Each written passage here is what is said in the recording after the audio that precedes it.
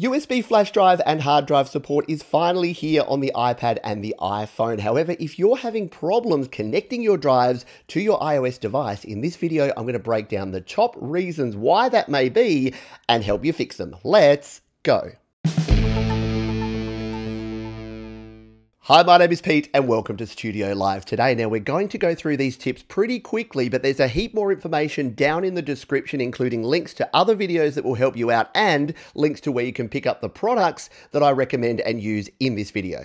The first thing to keep in mind is that you need an iPhone or iPad that can run iOS 13 or iPadOS 13. So that is the iPad Air 2 or above, an iPad Mini 4 or above, any iPad Pro, and the iPhone 6s or newer.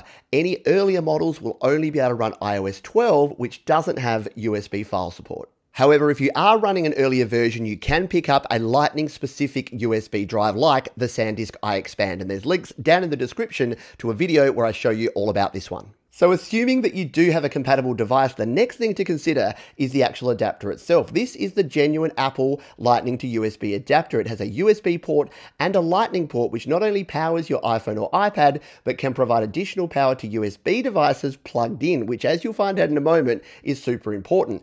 If you choose to use a generic or a third-party or aftermarket Lightning to USB adapter, they often simply won't work, or if they do work, at best they will work intermittently. So buy one of these at your own risk. If you want reliability, I would highly recommend getting a genuine Apple adapter. And once again, there's links down in the description to where you can pick one of these up. My third tip is around drive format. So if your drive is formatted using NTFS, which is a standard Windows format, it won't be readable by your iPhone or iPad. What you'll need to do is plug it into your Windows PC and then go into the drive format. And if it's NTFS, you'll need to copy the contents onto another drive, reformat it as exFAT format, and then it will work. If it is a standard Mac or Apple format drive, it should work out of the box. But if you're having trouble and your drive is not showing up, that's another reason it may be the case. Tip number 4 is about power. Now, I mentioned it before, but the reason the Lightning to USB 3 adapter from Apple is good is that it has that additional Lightning port. So if you plug in your USB flash drive and it says this device requires too much power, and sadly many of them do, then you can actually plug into a portable battery or to an AC power outlet, and that will actually power up your USB drive and you'll be good to go.